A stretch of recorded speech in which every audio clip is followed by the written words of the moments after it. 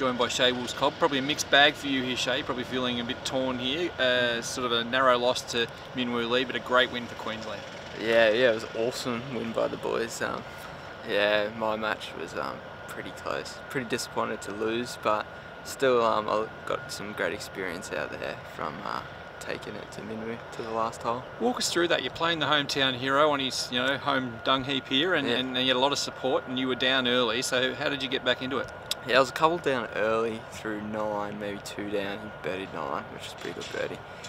And I sort of knew that my flat stick hadn't really heated up yet, so on the back 9 I holed a few good putts and started hitting it nicely. Just stayed patient, hitting greens, hitting fairways. I don't think I've really missed a fairway all day. And a bomb from off the back of the green on 17 to bring it back to square, coming down for a grandstand finish.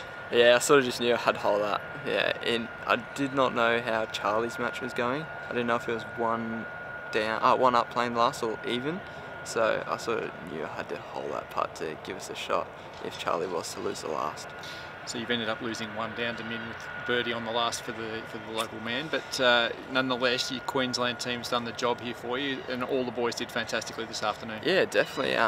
We've got a very young team this year, and yeah, they're just killing it. I know they're all really good players, but yeah, they really surprised me this week with how well they're handling it. So hopefully we can stick it to a few of the other teams in the next few days. Which brings us to a very important match against Victoria upcoming. Probably may well determine who plays New South Wales in the final. Yeah, definitely. That's what we're looking forward to.